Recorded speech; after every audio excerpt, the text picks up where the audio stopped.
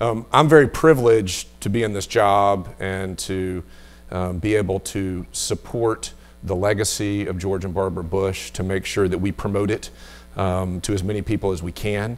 And I think y'all would probably all agree, if you're here, I think you would agree that their legacy, their ideals and values are more important than they've ever been. With all the challenges we've got at home and abroad, this is the time to focus on the life of President George Bush and the life of Mrs. Barbara Bush. So we're really proud to have that responsibility. We're excited. President Bush's 100th birthday is coming up in 2024.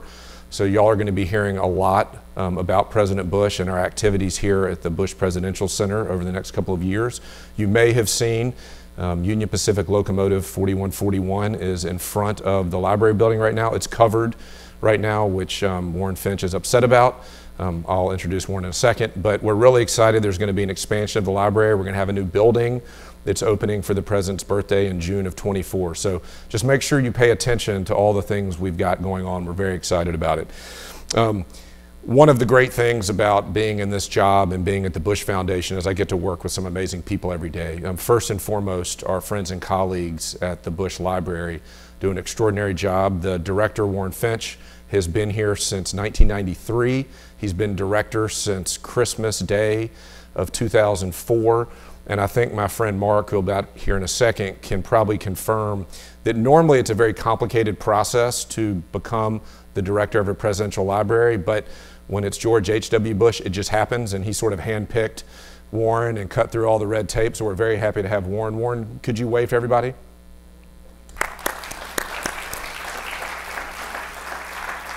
And then Warren's deputy, Bob Holtzwife, has also been here for a very long time. Bob's extraordinary to work with. He's a historian. He's got a doctorate. If you want to know anything about the Transcontinental Railroad or a history of rail in this country, talk to Bob. He's probably a little nervous right now thinking about this labor strike that's about to affect all the lines going across the country. So if you ask him questions about it, you may not want to go there. We're also so honored and thankful to have a partnership with Texas A&M. It's an extraordinary relationship, and the living legacy of President Bush is the Bush School and all those amazing men and women who go through there. And it gives me hope for the future to know that the best and brightest are going to have these opportunities in public service. But we're so thankful for the A&M relationship. Chancellor Sharp, Dr. Banks are amazing people to work with, and they're so supportive of what all of us do here at the Bush Presidential Center. We have some friends from A&M with us tonight. We've got John Crawford, the Chief Financial Officer. John, where are you? You got to wave your hand. We also have Greg Hartman is going to be joining us, so he's the Chief Operating Officer, so really appreciate all they do.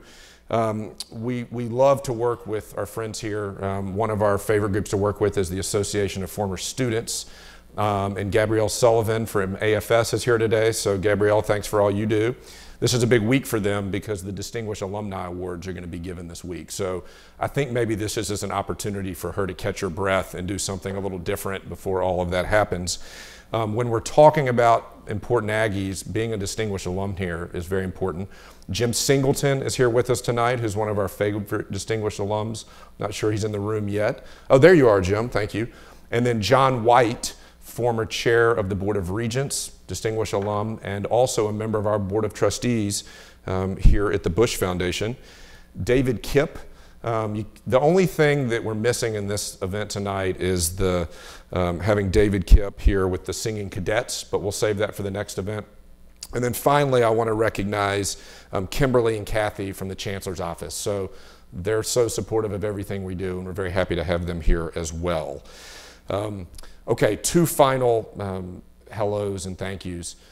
So Ambassador Chase Untermeyer, I know Chase is planning to be here. He may have got, there you are, Chase. Chase is a very humble man, which is why he's sitting in the back. So in Bush world, Ambassador Untermeyer is a very big deal because he first started working for President Bush in 1966 on his congressional campaign and stayed by his side for the rest of his life, served in the White House for Vice President Bush, served President Reagan, served in the Bush White House, and was later Ambassador to Qatar for George W. Bush. So Chase, thank you so much for making the trip.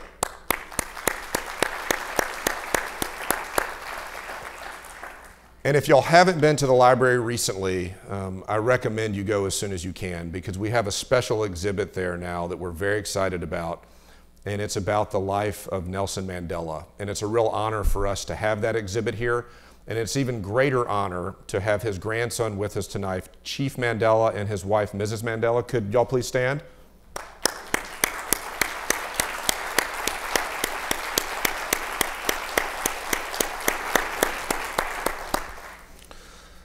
Okay, thank you all for your patience, but those were some thank yous that we really had to take care of. And now I get to introduce the star for this evening, Mark Updegrove. Now, many of you may know Mark. He is currently the president of the LBJ Foundation. He was formerly the director of the LBJ Library. He's written countless presidential biographies. And you've probably also seen him on TV, because many of us have a face for radio, but Mark has a face for TV. Mark, can you please join us? Thank you, buddy. I'm sorry, Mark. The danger in me having the microphone is I can say anything I want. I just did. So Mark, thank you for making the drive over from Austin. I know that the traffic is getting worse and worse. It's a sign of improvement and growth here in College Station, but appreciate you making the trek. We're really excited to have you here. We really appreciate the partnership that we have with the LBJ Foundation. I think one thing I should mention that we're really proud of here at the Bush Foundation is there's this amazing program, the Presidential Leadership Scholars, which was started by President George W. Bush and President Clinton. And it involves their foundations, but also George H.W. Bush's foundation and the LBJ Foundation. And these are extraordinary mid-career men and women who go through this program. And it makes me feel really happy that I'm in my job now, because I don't think I could get it going toe-to-toe with some of these incredible scholars. It's amazing. We choose 60 mid-career scholars, and these young people are exceptional in what they're doing. We were once doing an interview. You interview finalists, as Max and I will do later this fall. And we were once, it's virtual. Even before COVID, it was virtual. Although the judges, the people who are choosing the scholars, are in one room. And I was doing it with Margaret Spellings and someone from the Clinton world, Margaret Spellings, who actually helped to create the program at the George W. Bush Foundation. And so we were interviewing a finalist, and then we said, well, do you have any questions for her? She was outstanding. She was doing these amazing things. And then we asked her, do you have any questions for us? And she says, yes, what gives you hope? And all three of us simultaneously said, you. So these young people, I say young, they're in their 30s and 40s and early 50s, are doing amazing things in this world, and it gives us hope. But before we jump in, can I just say thank you so much, Max, for having me here. I have some good friends in the audience. Chase Untermeyer, Ambassador Untermeyer is one, and Chase, thank you so much for being here tonight. I also want to recognize my friend and colleague, Warren Finch. When I was the director of the LBJ Presidential Library, Warren was more or less the dean of Presidential Library directors, and I learned a whole lot from Warren, and just want to tip my hat to you and all you have done for the Bush Library. If I could just lead a round of applause for my friend Warren Finch, that'd be great. And finally, as you know, Amy and I had the pleasure of knowing George and Barbara Bush, and it was one of the great honors of our life. And I got to say, Max, they would be so pleased that you are leading their foundation. You're doing a phenomenal job, and I'm proud to be your colleague. Thank you so much, and it's an honor to be here. But those very kind words aren't going to soften up my questions. So, again, thank you and Amy for being here. And because we have such a great audience here and folks watching online, I thought we could just jump into it. Please. So as I said in my intro, you've written countless biographies of presidents, but there have been countless biographies written of President Kennedy, right? And even though you're a presidential biographer, with all those books out there on President Kennedy, why did you think we needed another one? What is it that inspired you to do this? You know, there's an old adage, write the book you want to read. And there are some good books on John F. Kennedy. They're pretty voluminous. They're tomes, and they're hard to get through. And whenever I've read one in the past, biographers will get waylaid into specific detail, and that's really important for historians. But I wanted a brisk take on the Kennedy presidency. that kind of made you feel like you were there, going from crisis to crisis with John F. Kennedy during his very turbulent and very triumphant in many ways tenure in the White House. It was just 2 years and 10 months, but he faced crisis after crisis. And I wanted the reader to feel like you were there with him, getting to know this very complex and in some ways great president and how he circumvented the challenges of his administration. And I also wanted it to read like a novel because there are these really interesting people and these incredibly dramatic times. So that's what I was striving to achieve. And I think the other thing is we change as a society. And as a consequence, history changes. And you have to look at the great historic figures through the lens of current day. And so I wanted to take a kind of a look at this Mad Men president, Mad Men era president, in a Me Too generation. You know, we've gone through so much since he came into office, and I think you have to look through the lens of current day, and that gives you a different perspective on those presidents. Well, I'm sure you did weeks and months of research to prepare for this book, and being at the LBJ Foundation, you had a special opportunity to look at through that lens as well. But the one thing you couldn't do is you couldn't interview President Kennedy. And you've interviewed 7 U.S. presidents, which I think is even more than your friends John Meacham and Michael Beschloss. Oh, good. I've got something over John and Michael. Right. Good. I don't want to like poke them on that, but interviewing... I might. Yeah, you should. So interviewing 7 presidents, that's a big deal. But of course, you didn't have the opportunity to interview President Kennedy because you're not old enough to have done that. What would you say to President Kennedy? How would you interview him if he was sitting here right now? What would you ask him? You know, the one thing I would like to know, having delved into this story, is I'd like to know more about his state of mind during the course of the Cuban Missile Crisis, which is perhaps the most dangerous hour in humankind. At a point where we were on the brink of nuclear war with the Soviet Union as a consequence of them shipping very discreetly, very furtively, nuclear arms and Soviet troops into Cuba, which was 90 miles from American shores. So this is a very perilous moment. We find out that through aerial photographs that these actions are happening, even though the Soviet Union has denied the existence of the troops and the weapons. And it becomes a pretty dangerous time when we essentially go toe-to-toe with the Russians. Kennedy is resolved to face the crisis prudently and does not want to do anything provocative. His very jingoistic military brass is imploring him to use aerial strikes against the nuclear launch pads and weapons, to take them out militarily. Kennedy's determined not to do that because that might provoke a nuclear exchange. And instead, he puts together a blockade, a series of ships blocking the additional shipment of arms and troops into Cuba. He doesn't call it a blockade because that sounds provocative. He calls it a quarantine. And that gives him time to resolve the crisis. But there are these 13 harrowing days in which we don't know if there's going to be a tomorrow. Hugh Sidey, who was a dear friend of President Bush. The reason that I know President Bush is because of our mutual friend, Hugh Sidey. He was a president watcher for Time magazine for many years and knew John F. Kennedy and told me of the time that he visited Kennedy at the height of the Cuban Missile Crisis. He went to the White House and they had this exchange in the Oval Office, and then Kennedy said, "Let's take a swim." And Hugh said, "I didn't bring a bathing suit, Mr. President." He says, "You don't need a bathing suit, Hugh." And they went skinny dipping in the pool. But that frivolous moment is followed by Hugh leaving the White House, going through those big black iron gates, wondering if there was going to be a tomorrow.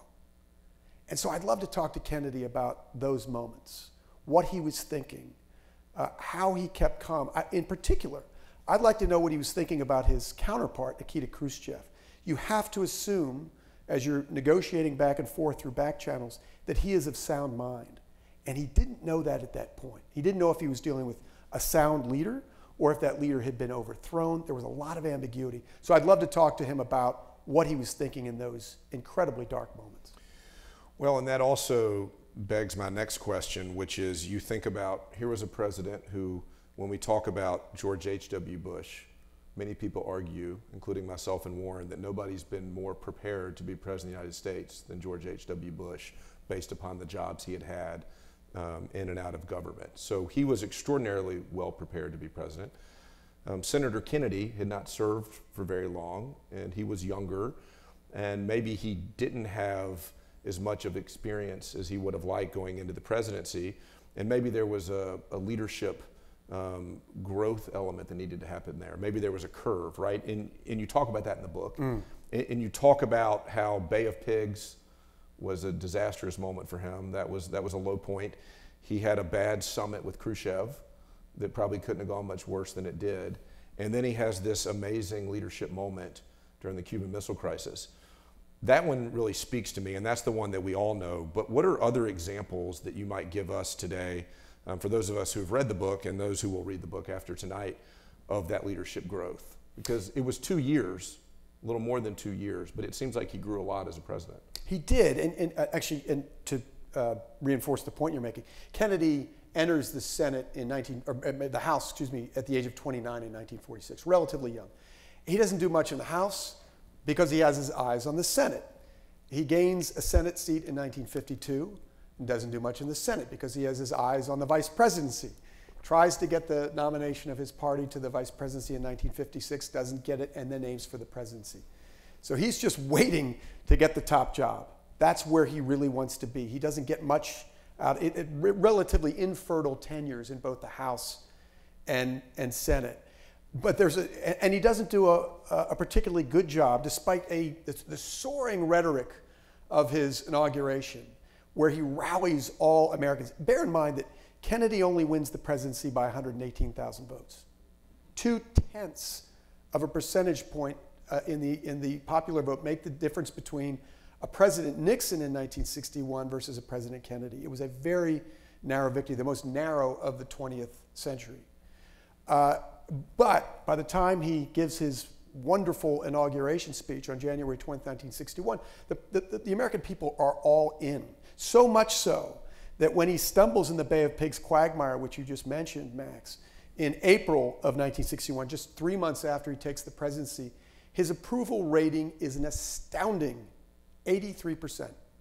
Only 5% of Americans disapprove of the performance of John F. Kennedy. That's an amazing, think about that. With a squeaker election like that, to rally behind your president to that degree. But it gives him a black eye. And then he has that disastrous summit with Khrushchev, as you mentioned, in June. The Bay of Pigs quagmire in particular is a learning lesson for Kennedy. There's an old joke about a great business magnate. And he is called upon by a young striver who wants to achieve the same kind of success.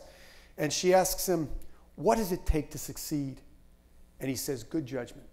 And she says, okay. She asks, how do you get good judgment? He says, experience.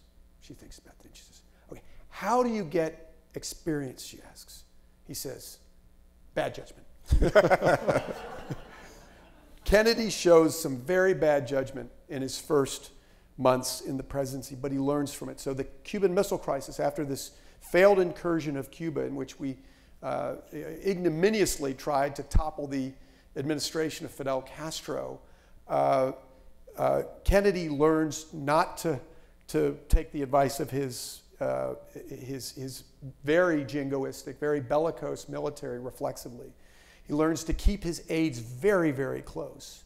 And he learns to give himself a little bit more time, again, which makes all the difference in the peaceful resolution of the Cuban Missile Crisis. He's also humble. You know, in talking to George Herbert Walker Bush and George W. Bush, both of them told me when I interviewed them that the most important quality you can have as a leader is humility. And Kennedy, after the Bay of Pigs fiasco, to his credit, takes the brunt of the criticism. He says, success has many fathers, but failure is an orphan. But at the end of the day, the fault for this failed mission falls to me, and I will strive to do better. He tells the American people, I resolve to do better. And I think that had a lot to do with the 83% approval that he got. We knew how important it was for John F. Kennedy to succeed at the height of the Cold War. And we were going to support our callow and chastened president. So you're probably one of the most qualified people to answer the next question based on your current job. But here in Texas, you know, LBJ is still larger than life, even decades after he passed away. And he left quite a footprint here in Texas and across the country.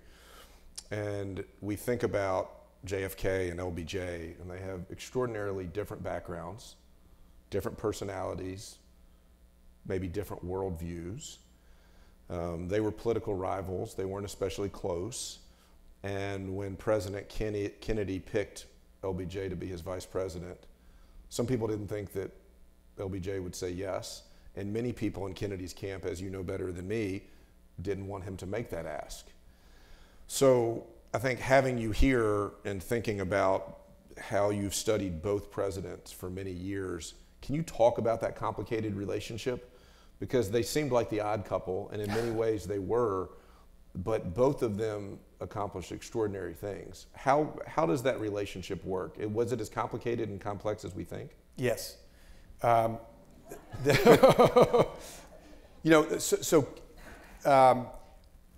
when John F. Kennedy garnered the nomination of the Democratic Party for the presidency, again, he was he didn't achieve much in the Senate. He was well known for a variety of reasons, partly because of the Kennedy family. His father was one of the wealthiest Americans at that time. And so the Kennedy family had a certain mystique, and that was part of it. But again, he didn't achieve much. Lyndon Johnson, on the other hand, who also entered the House chamber at the age of 29 and would have his eyes on the Senate, quickly ascended through the ranks of the Senate. He was minority whip, minority leader, and majority leader within the course of 8 years. It's a remarkable ascent. And just after he entered the Senate, he was quickly elevated to minority whip.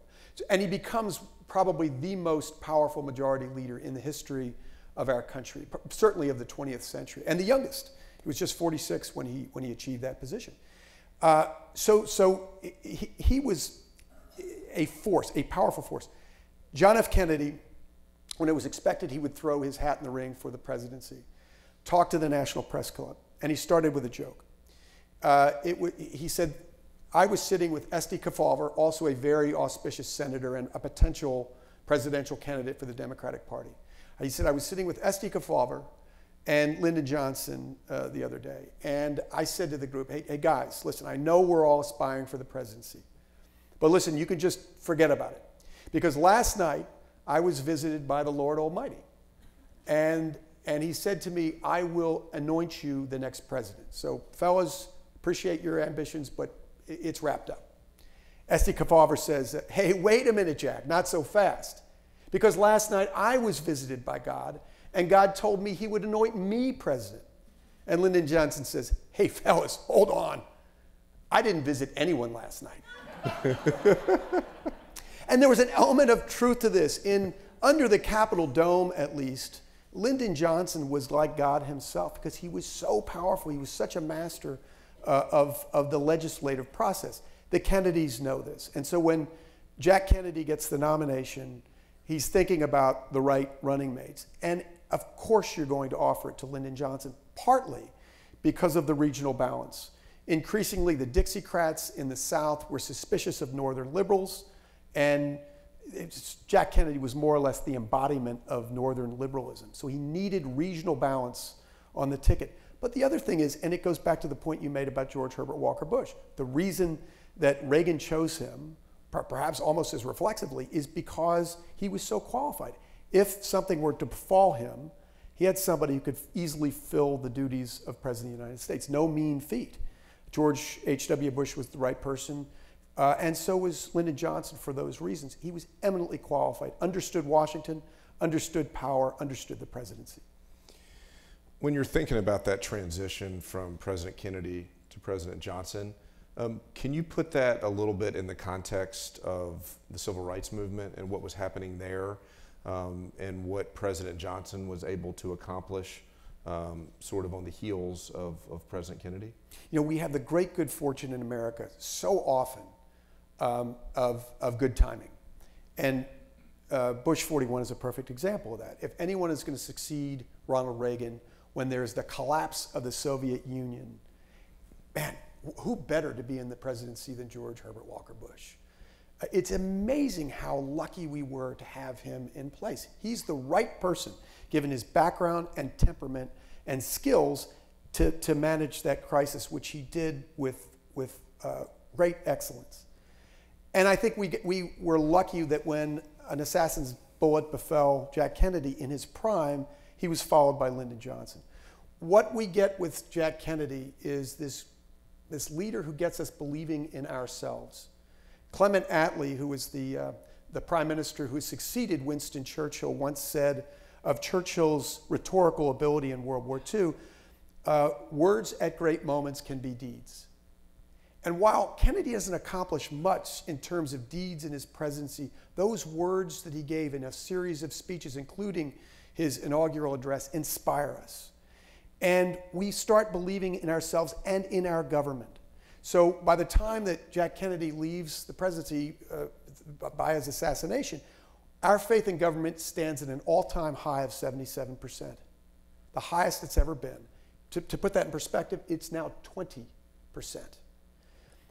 And the Cold War tensions have simmered as a consequence of the peaceful resolution of the Cuban Missile Crisis, which allows Kennedy to stand on the world unparalleled. So the Cold War, which was the major issue when Kennedy becomes president, simmers down a bit, and we can concentrate on the domestic issues at hand. Kennedy didn't give a great deal of attention to civil rights, but it's of great interest to Lyndon Johnson, who is this master legislator who can push laws through that Jack Kennedy couldn't even dream of. And so when Johnson takes the presidency upon Kennedy's assassination, he's talking to aides about what he wants to accomplish now that he has the power of the presidency. And they advise him not to push the Civil Rights Act of 1963, which would become the Civil Rights Act of 1964, into law, because he risks losing the party in the South to the Republicans, and he risks losing the presidency in his own right in the election in 1964. And Johnson looks at him and says, what the hell's the presidency for? He puts it all on the line to push the Civil Rights Act that Jack Kennedy proposed but didn't put much weight behind into law, using the martyrdom of Jack Kennedy. So I think without LBJ, I don't think you get the fruition of civil rights as quickly as you do. Right, thank you. So you were talking earlier about President Kennedy's popularity after the election, even though it was such a close election, and that amazingly high approval rating. And I think all these years later, there's a fascination with President Kennedy, with his wife, with the family.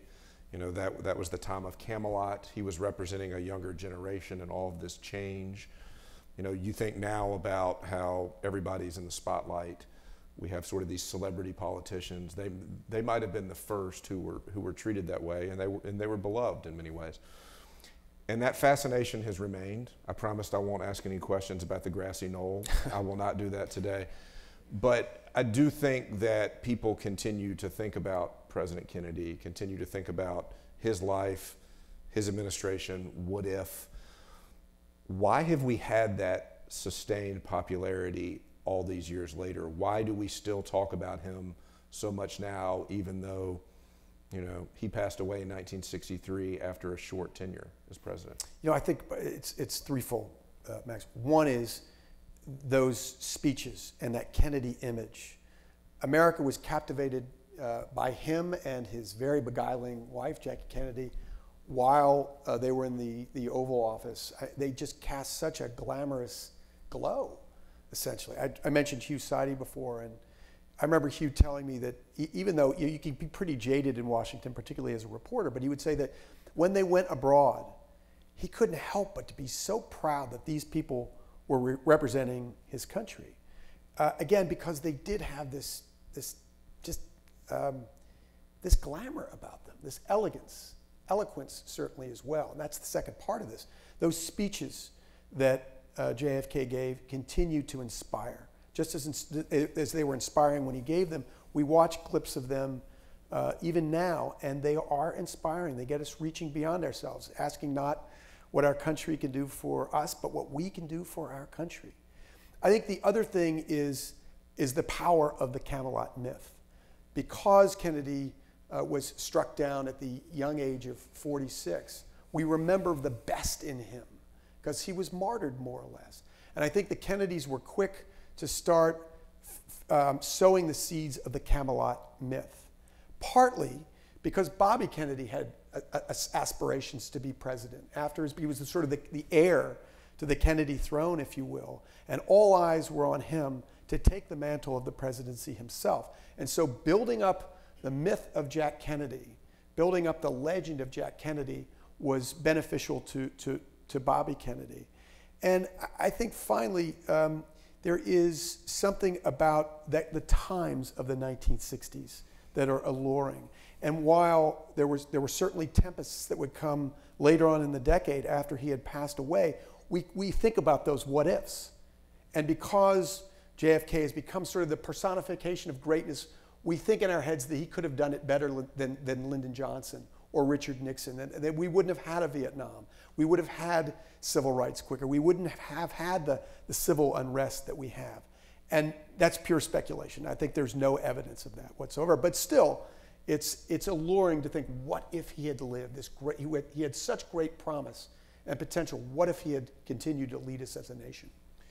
And do you think that pressure stayed with his family moving forward? I mean, obviously RFK was struck down at a young age, and then you have Senator Ted Kennedy, who turned out to be, a lion of the U.S. Senate and built a great relationship with President George H.W. Bush. President Bush gave him the George H.W. Bush Leadership Award a number of years ago. How do you think that sort of Camelot myth affected someone like Ted Kennedy during his career? I think Bobby Kennedy felt huge pressure to achieve the presidency himself, and he was on a good track in 1968 when he himself, in his early 40s, was struck down by an assassin's bullet. Ted Kennedy, I had the pleasure to meet him on a couple of occasions, and he referred to his brother as President Kennedy, never as Jack or anything else. It was always President Kennedy, and I think he held his brothers in such high esteem and never felt like he would achieve what they had achieved. In fact, if you look at his Senate tenure, he achieved remarkable things. I think he was more of a natural senator than his brothers were when they were in the upper chamber. He was more garrulous, he was more amiable, he was more collegial, and really loved the legislative process in the same manner that LBJ did. I think he felt the pressure of achieving the presidency for his family because of his heritage.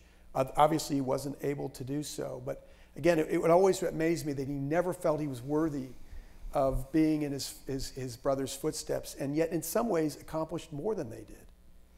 Thank you.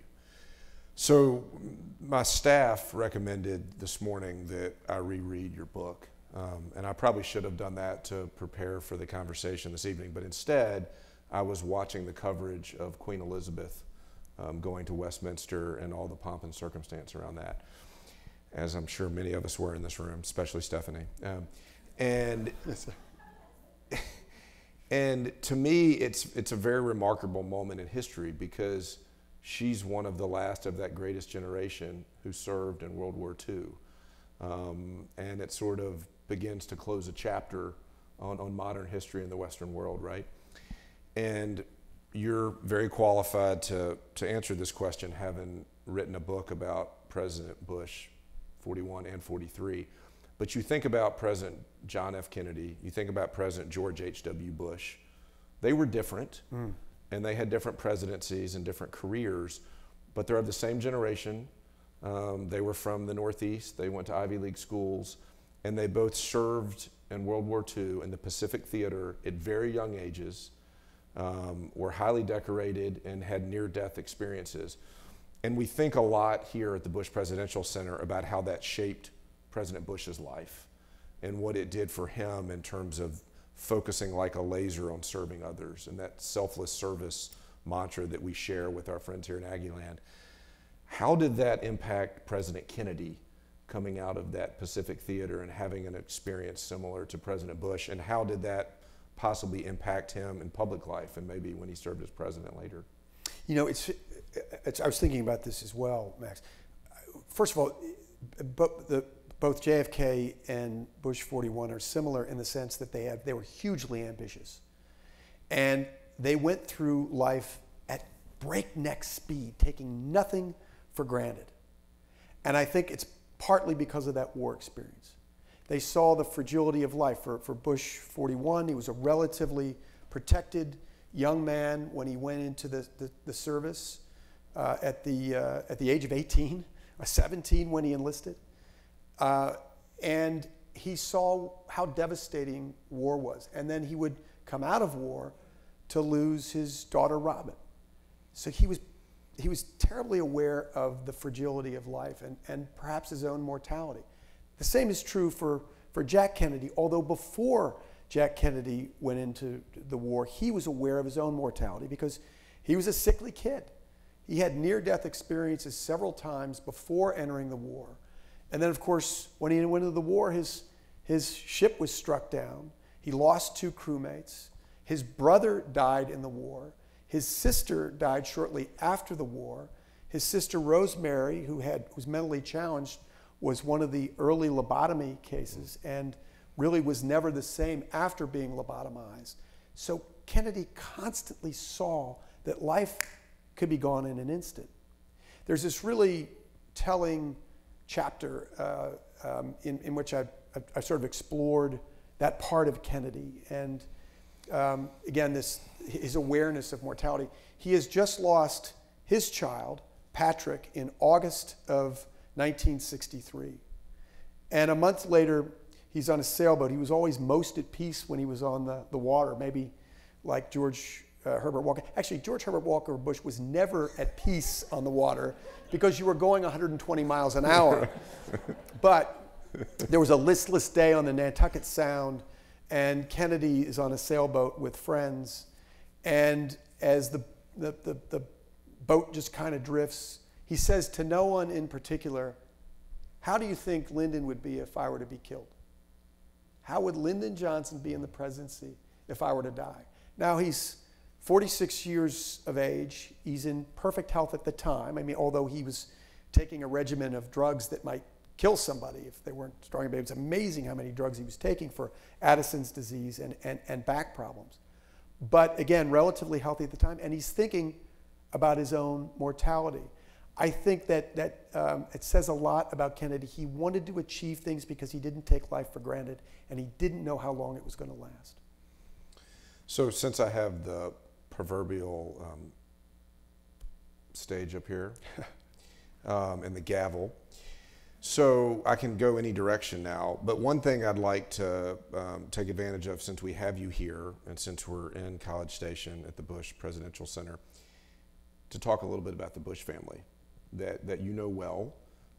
As you mentioned earlier, you got to know President George H.W. Bush and First Lady Barbara Bush very well during your time here serving in Texas at the LBJ Library and Foundation. And then you also got to know President George W. Bush well because you wrote a book about both President Bushes. We are all honored and privileged to, work for the Bush family, to be able to carry their legacy forward as best we can. But can you talk about your reflections on President and Mrs. Bush, and then also on that relationship between the 2 President Bushes, because you have a very unique perspective, having studied U.S. presidents for your career, but also having to spend so much time with the Bushes. I'm a Democrat. I will. Sorry.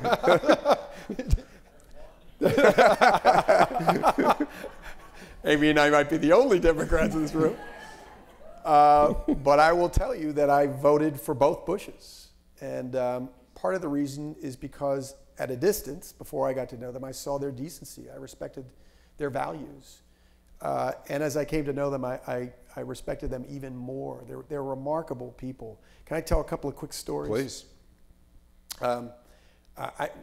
Amy and I spent, my wife Amy Updegrove, the longtime publisher of Texas Monthly, and I were, as I mentioned, privileged to know them earlier.